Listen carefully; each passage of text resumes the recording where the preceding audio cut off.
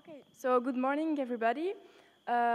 We have now seen possibilities of change at the level of society. We have seen possibilities of change at an international level. And let's discuss today how could be done, what could be done at an individual level. But you know that a question remains: how could we create relationships between these three levels to make change effective? So that's the topic of today. This question will be treated by our guest speaker, Mr. Michel Laloux. He comes from France. He's a teacher in economics, an educator, and a philosopher of education. His last book, La démocratie évolutive, or in English, the evolutive democracy, imagine a new form of democracy that would allow maybe the development of a healthier economy. And his next book, he's now working on macroeconomics, and his next book will, in his next book that will be published maybe in a few months, he has imagined in many details, a new international monetary system that would allow, the development of a really different form of economy. So if you are interested, maybe we can give you the reference in a few months. So thank you again to be here, and I'll leave you the word. Thank you. Thank you. I'm very pleased to be with you this morning to talk about changes. Changes, individual changes, changes in the whole society. That's a very important question. It's very important that we become conscious of what change is. Because it's not a so simple question, and to be aware of it could help a lot. But the first question that we have to ask to ourselves is, where does change come from? Where does it come from? Does it come from the society? Does it come from the NGO? Or does it come from ourselves? We might think that it could come from the first level or the second level. But in fact, if we look at this question from different points of view, we would notice that any change that comes into society comes always from individual persons.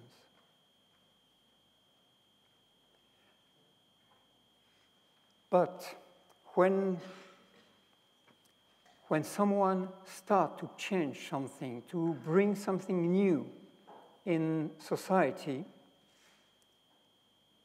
then we must follow with our eyes or with our consciousness, we must follow how it develops into the society, this new impulse, this new element that come to life in society.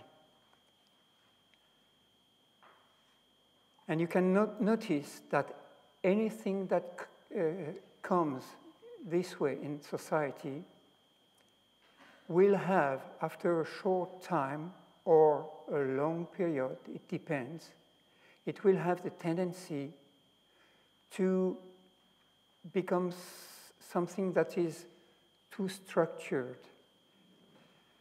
I would say that it becomes to be old, and it becomes to be slightly dead.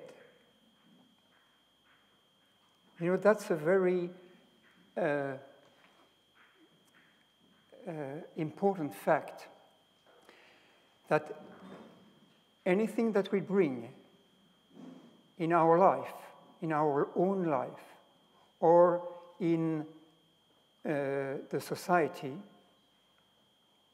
anything has the tendency to have a sort of sclerose, a sort of death. So we have to bring life into it at any time. But we are, I would say, squeezed into these two tendencies. Something is new, something wants to come to life, and after a short time, it comes back to us as something that could be to fix. So if we want to, oh, I think there is a problem.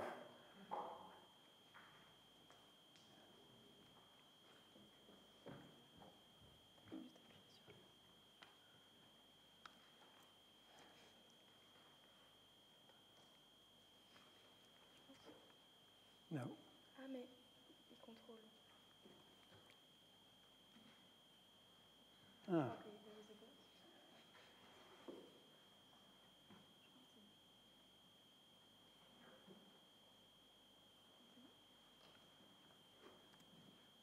No.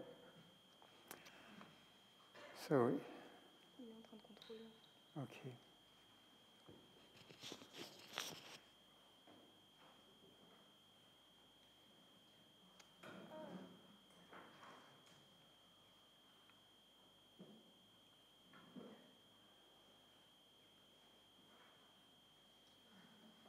Sorry.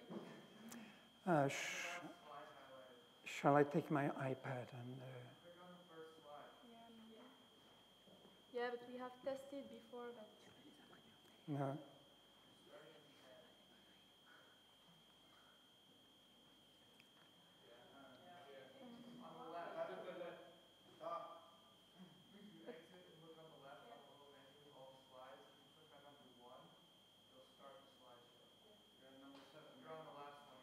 Oh, okay. Okay, yeah, okay. Thank you. Oh, that's why. I see. Thank you. So that's okay, you can begin now.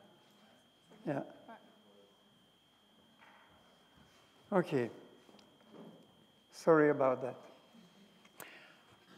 This small point that you see is an individual person. It's you, yourself. And from this person start a process to bring something new in life.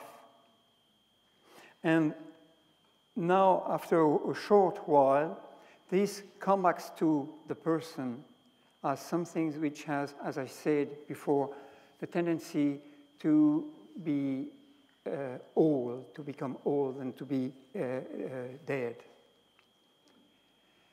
But this process can happen and always happen on different levels. The first level is what I call the microsocial. The microsocial level, this is our level, where we act as a person, as an individual. And this is also where we meet our friends, our family.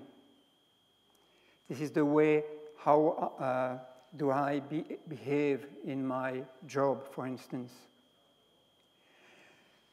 But then we have the mezzo-social level. And this is where we have, for instance, schools, university, non-governmental organization, and so forth. So also companies, firms. And the third level is the macro-social level.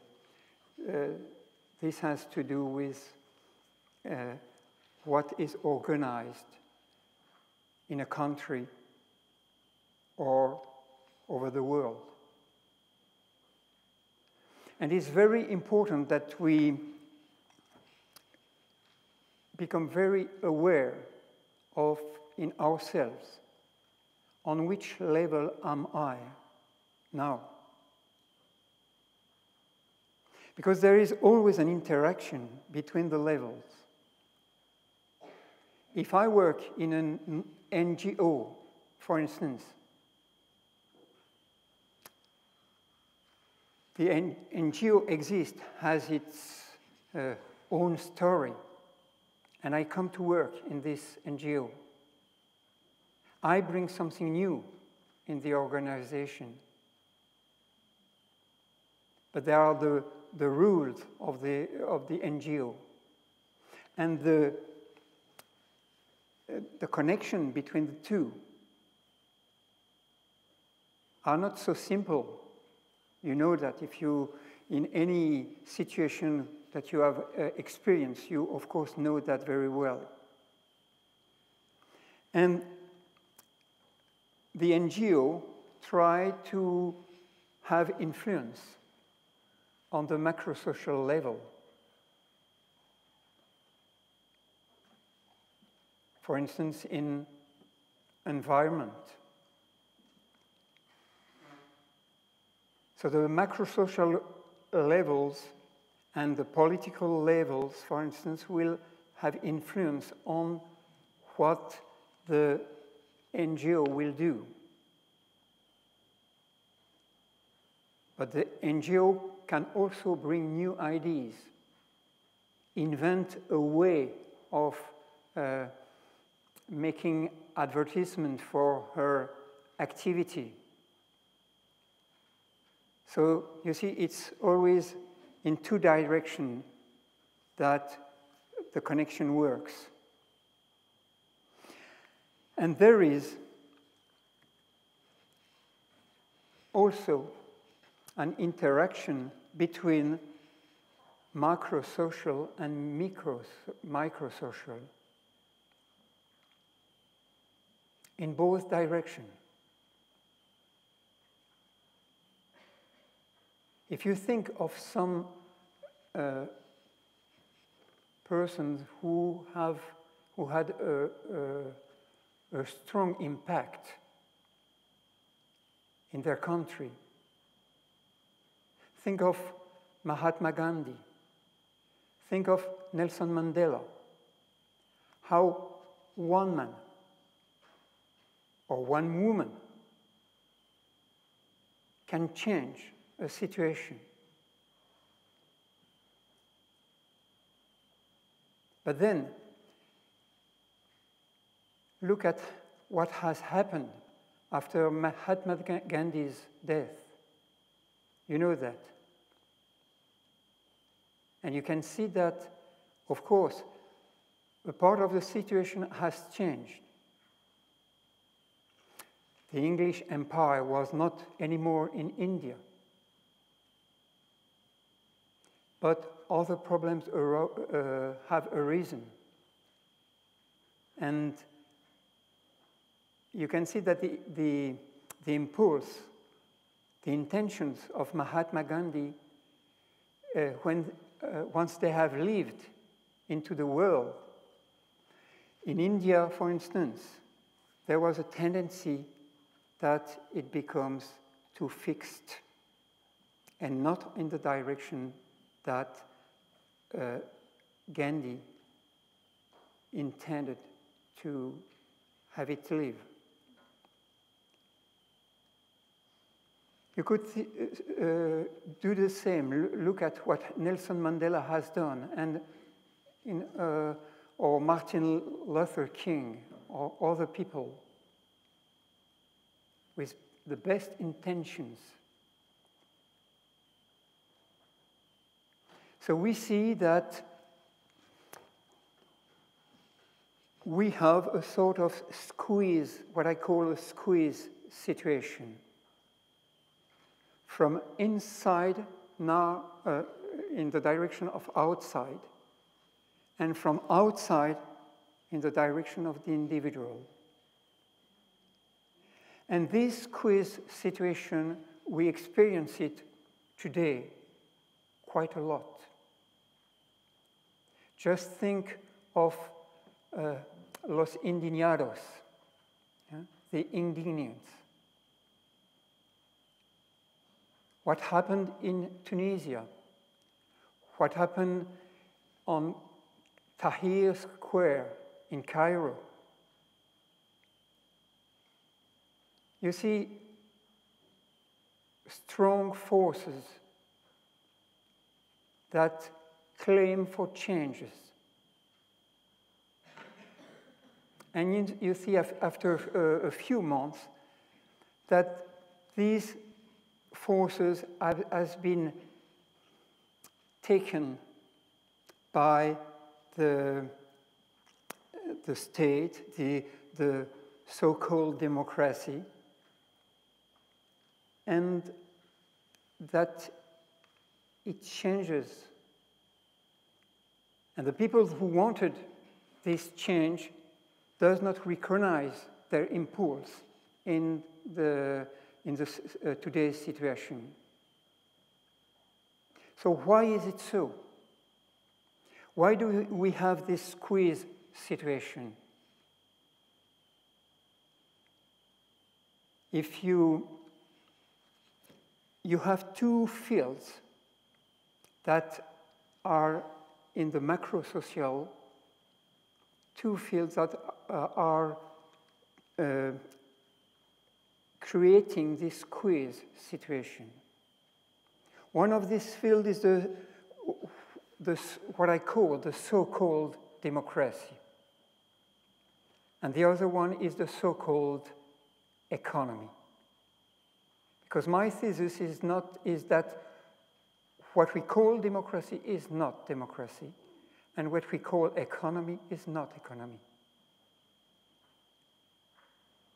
And this seems, when we realize that, then we stand at the point where we can start to imagine a new organization of society. So let's first have a short look at what I name the so-called democracy, if you accept that I say it so. What are the bases of what we call modern democracy? We usually learn at school and at university that there are three powers, that the state has in itself three powers, or three missions, if you want. One is the governance. The other one is the laws, parliament. And the third one has to do with justice. You know that very well, of course. But it took me quite a long time to come to the question.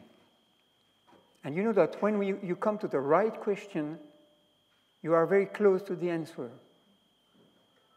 I don't know if you've noticed that. So the problem is to ask ourselves the good questions. And it took me a long time to come to the question, but is that true? These three powers, is that really states? Or should we think that another way? Let's take the governance.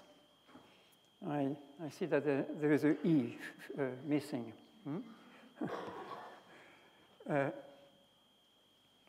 Governance. So the state. I don't know in English how it sounds for you. Unitary states. Does it mean something for you? Unitary states? So this is the state, the government, that thinks that he has to solve all our problems. In France, for instance, we're very good at that. If there is a problem with with families, we create a Ministry of Families. If there is a problem of the towns, in towns, we create a Ministry of the Towns, and so forth. And the politicians are very happy. Oh, you see, we've done the right things. So please, vote again for us. But when you look at the development of the situation, then you realize that things are not going any better. And I came to the question, is it possible to change from above down to the bottom? And my observation are, and my conclusion is that it's not possible. It's not possible, so we should give up with this hope that we have when we go in, to vote to elect a president or a prime minister or a parliament. I think we should look at that in a quite different way. And I'm sure that this could be a surprise for you. And you could think, well, is he not a Democrat? No, I am a Democrat. Not the Democrat Party in the United States. I don't mean that, of course. But what I hope is that a real democracy can appear into the world. And I'll say a few words about that. But so we can see that governance is not a task of the state.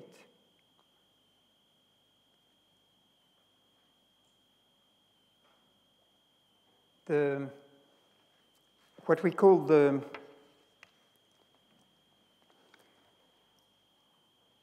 unitarian state, the central state,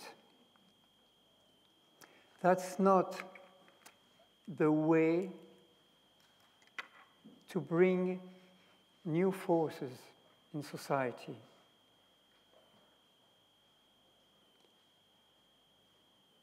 So the point is,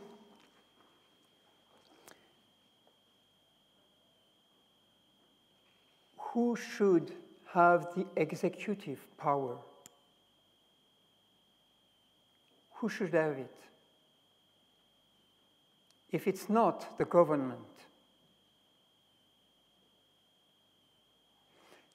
to answer this question, we must see that there are two kinds of public services. One kind is the type of public services that needs pluralism.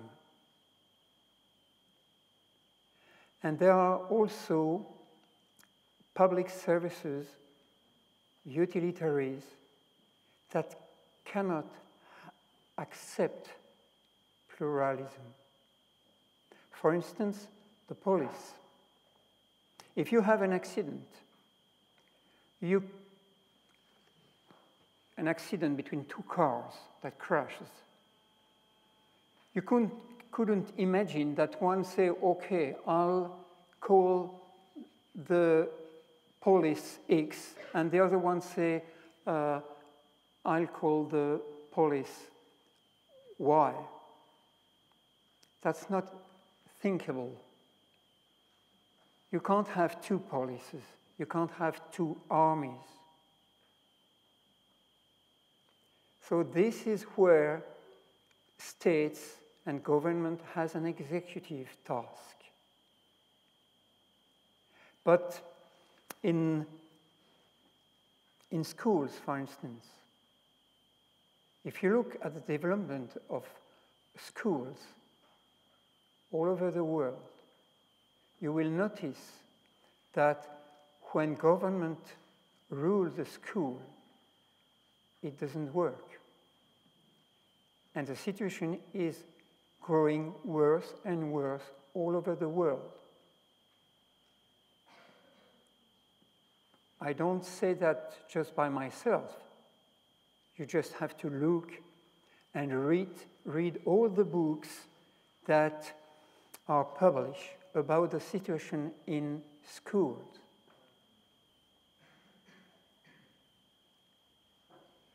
Does it mean that we should go to private schools to make a business of education? I don't mean that. I think we could develop a new type of public services. Public services that would be ruled not by a representative democracy, not by a unitarian state, but schools that would be ruled by the civil society itself. In fact, I came to the conclusion that the executive powers belong to civil society for all the public services that needs pluralism. This, of course, as I say it in short words, would need to be developed quite a lot to see all the implications of that. I just wanted to mention that so that you can imagine how we can think differently. And we could invent, and I am working on that, we could invent new type of organization that are ruled by civil society. That means NGO. But of course, you can't do that only as you wish. You must have rules. You must have rules that just say how you can do that. What is the frame in which you can create, for instance, new schools? I take that as an example.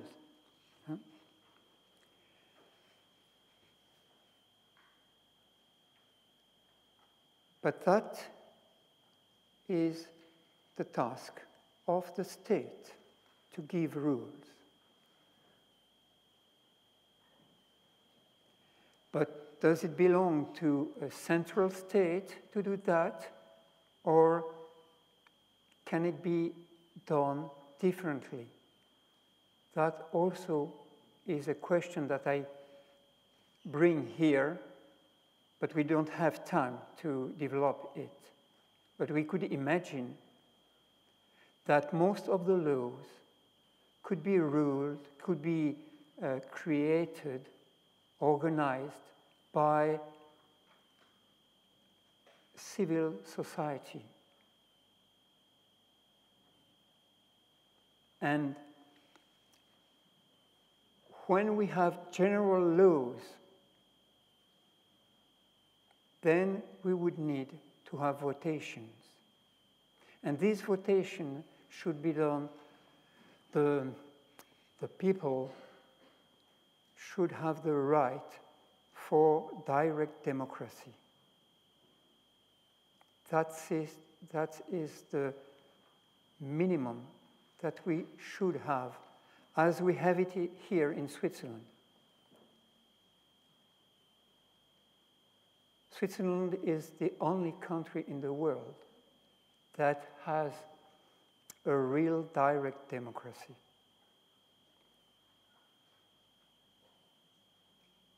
So that means that you have two rights. One right is the initiative rights, which means that you can propose laws. And the other right is that you can say to the parliament, okay, you voted this law, but we don't want this law. And just one citizen or a group of citizens can ask to have what we call a referendum. So you see, it works in two ways. And this is the basis of a real democracy, but it's not sufficient, to my view. Because in Switzerland, there are also these squeeze situations which I mentioned at the beginning. So you can't expect that only with direct democracy you can have a real democracy. We must go a step further and think in a new way these three powers. So, if we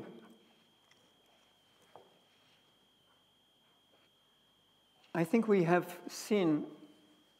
just a short view of this question concerning the so-called democracy. And now let's go to the next step, which is economy, the so-called economy.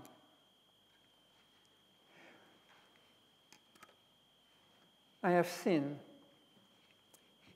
in all the books about, that deal with economy, I have seen that it always starts with the offer and demand law.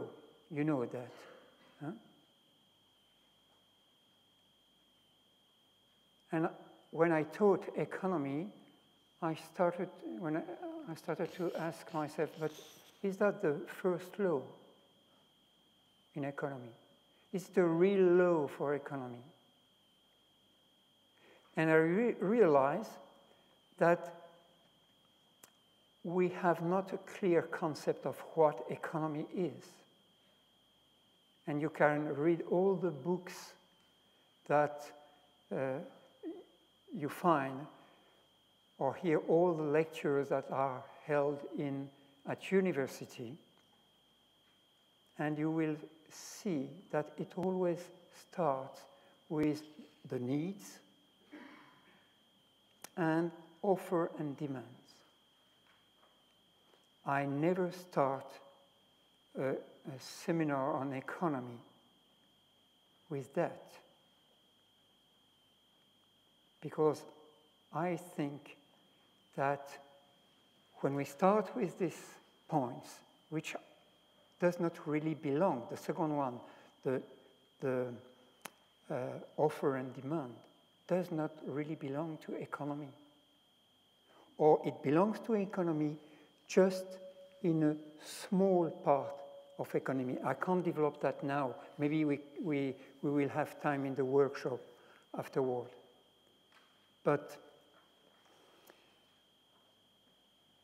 we should reverse completely the principle and come to a real concept of economy.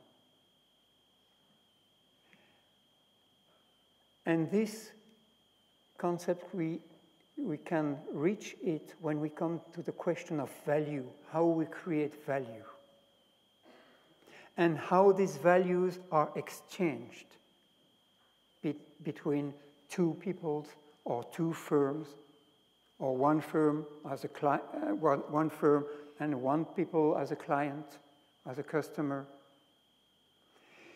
So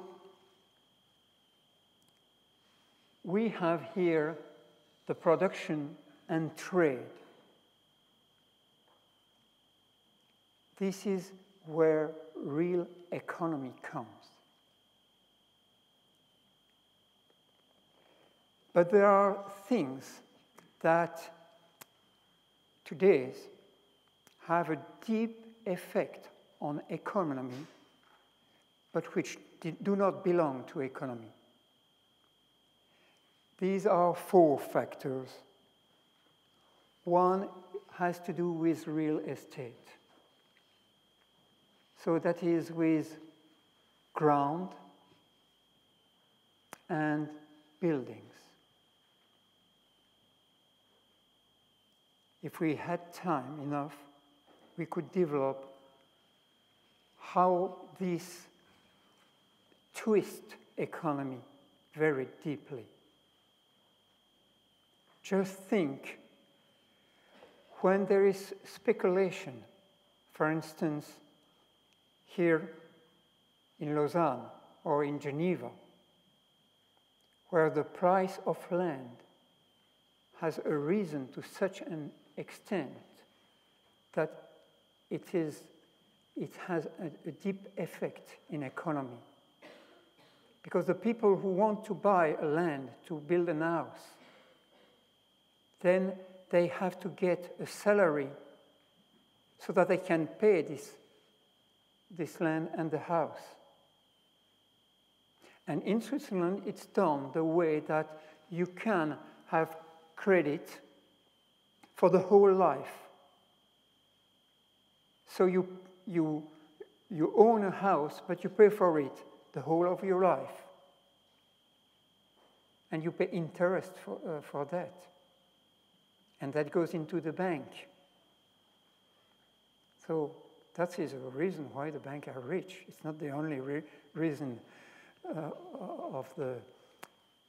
that the banks are very wealthy in Switzerland. But this is one aspect. So the price of the land and the price of the house has a direct effect on the salaries. So it has an effect on the price of the products. You see how everything is in connection in economy. So one of the things, if we want to think in a new way, is to ask ourselves, how can we have real estate outside of economy? The second is money.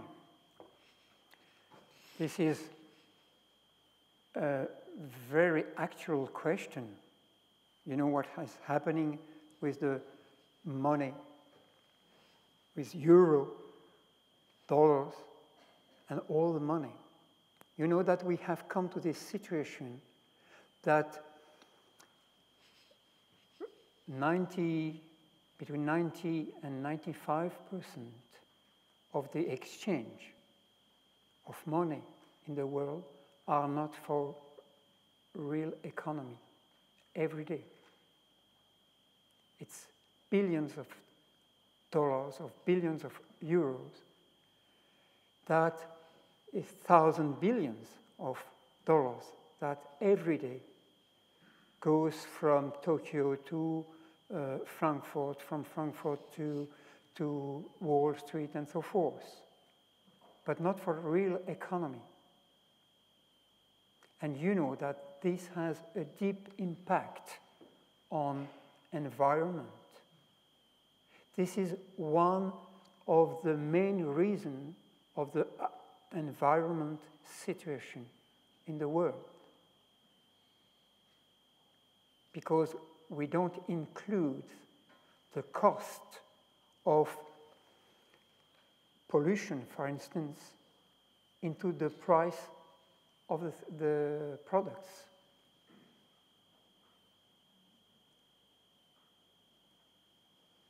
So we should think of solutions how money could be put outside economy. Money, you might be very surprised, but money does not belong, should not belong to economy.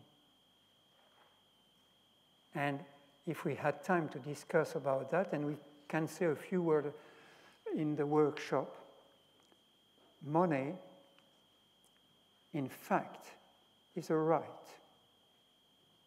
to buy something. And if you consider money as a right, then you can imagine other ways of organizing the banking system. And we see today that the banking system could collapse.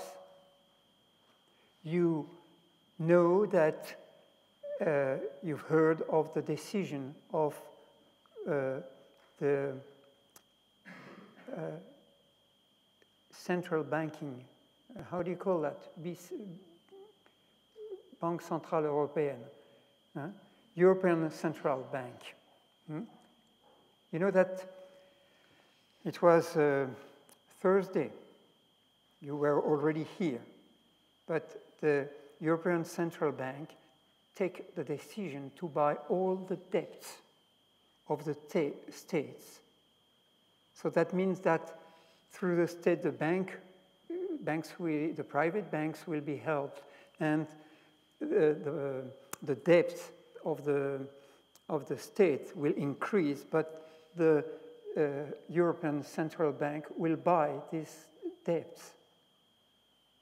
So we come to a complete crazy situation. And of course, we just push the problem a little forward, but the problem still remains. It's not the Spain, the government that has the problem now. It is the central, it has been taken into the European Central Bank. So we have completely unhealthy situation, and everybody knows that. But the squeeze situation makes that we have to do it this way because we cannot think of another way of dealing with this situation. And this is one of the most important problems nowadays.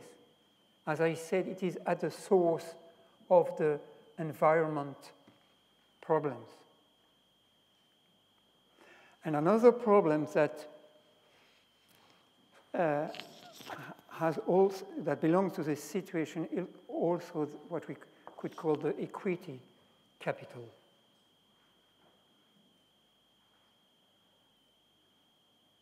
You see, when through shares, through stakes, you can have the hand on a firm. And when you have shares of a firm, you can sell these shares. And you can earn money just by selling at the right moment the shares that you own. You don't know anything about the firm,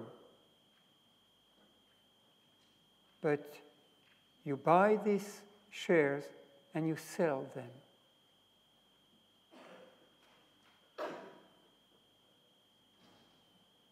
So, as money has come into economy by selling dollars and buying euros, for instance, the shares have come into economy.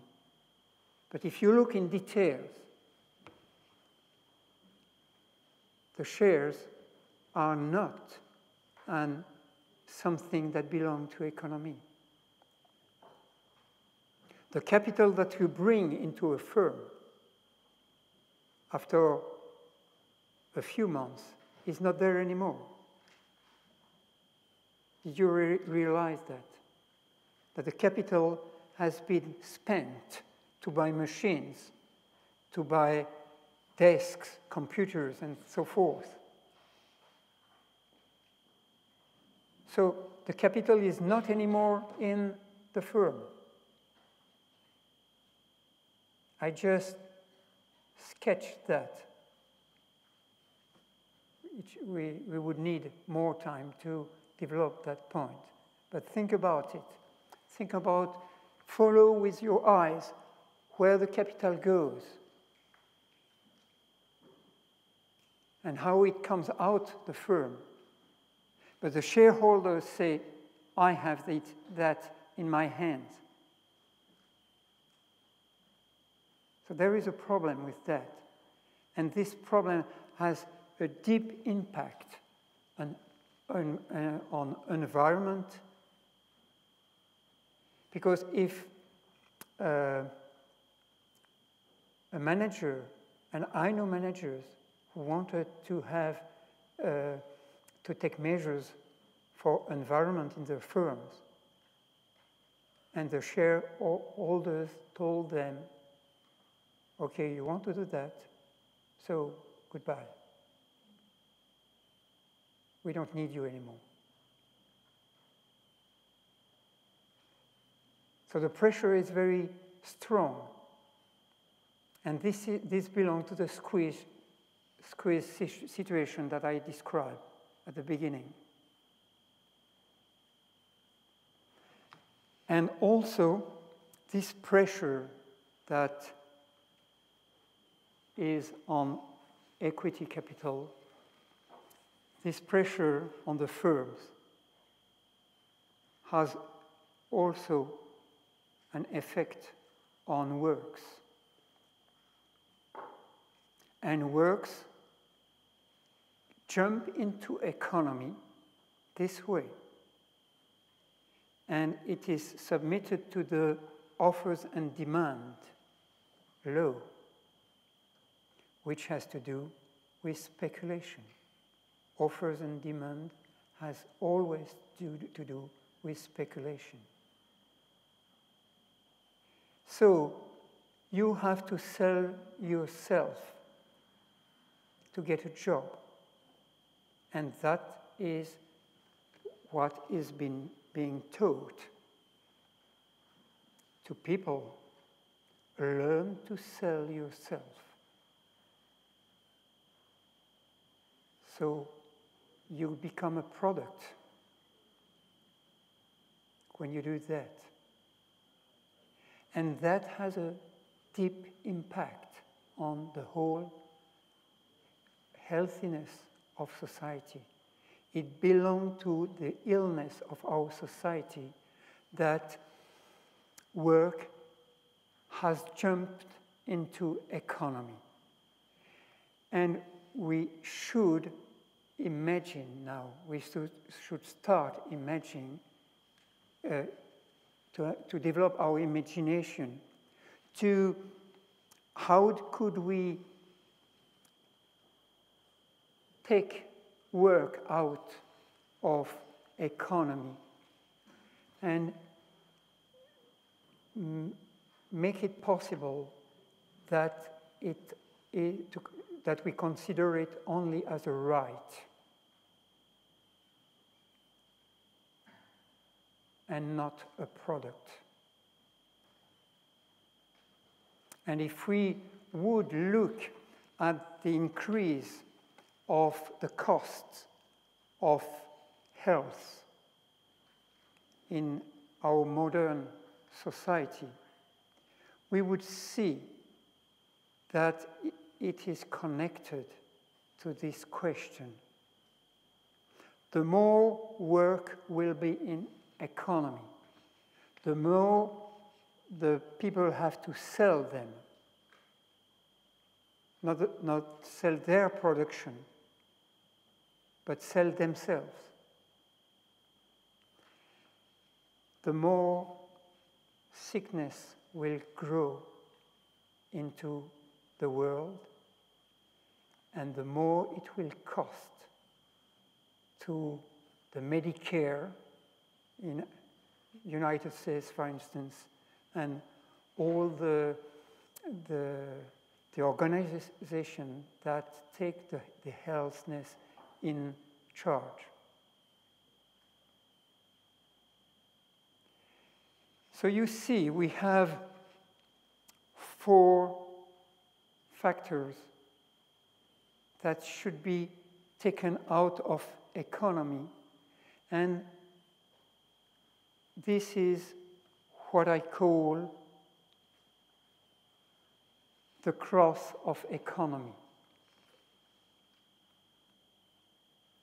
This is one of the most important questions that we have to solve if we want to get out of this squeeze situation where the individual is stuck, where each of us is stuck in this situation and say, I would like to change the world, but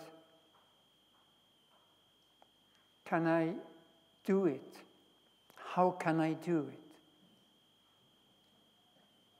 It is this situation that los indignados, les indignés, and the indignants, they are all in this situation. There is a good will, a strong will to change the world. It's carried by young people, but we have no concept to go, how to go to the source of the problem, how to go to the source of the squeeze situation so that we can change it.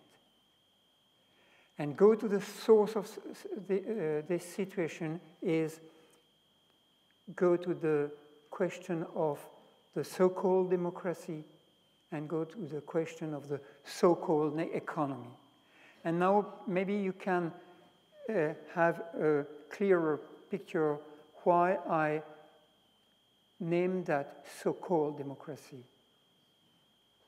Because the concept that we have of democracy will never bring a real democracy. We see that. We've experienced that through years. And we see that every time we elect a new president, we hope that we will have new solutions, that it will be different.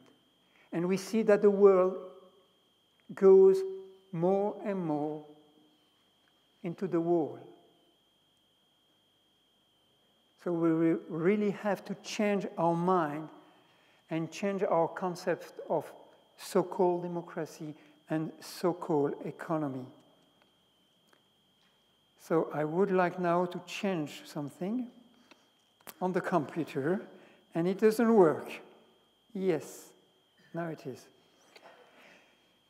So, changing myself. It does not appear, I don't know why, but it should be written changing myself. Changing myself is changing on 3 levels. The one level is the micro level. How can I change myself? And this is not a quick process. It takes a long time. It is a process that should be in evolution. How do I develop myself so that I can have a real effect on the other levels?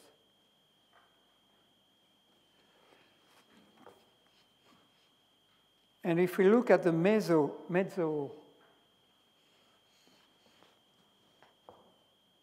change, we see that it should be, we should change ourselves, our cooperation process. How do we cooperate? How does one NGO cooperate with another NGO, for instance? So one key word for that is cooperation. And if we come to the macro social level, I don't know why there should be inner revolution there. Inner revolution, that would be the keyword for changing myself on the macro-social level. So that means that I must take what lives on the macro-social level, democracy, so-called democracy, and so-called economy, that I change my thought, that I make a complete revolution of my thoughts in myself. That is what I call inner revolution. The word revolution is missing here. So you see, changing myself is changing on 3 levels. How do I start evaluating myself?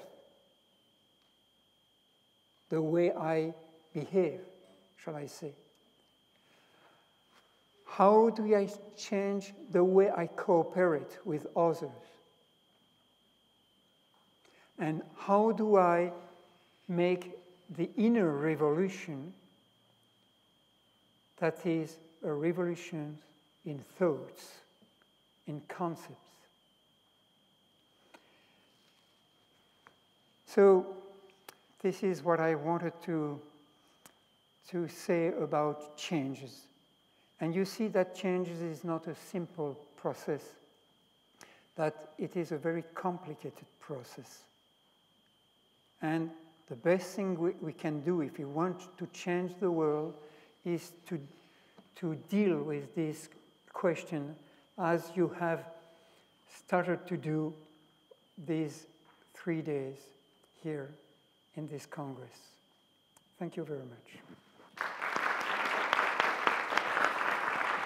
Thank you.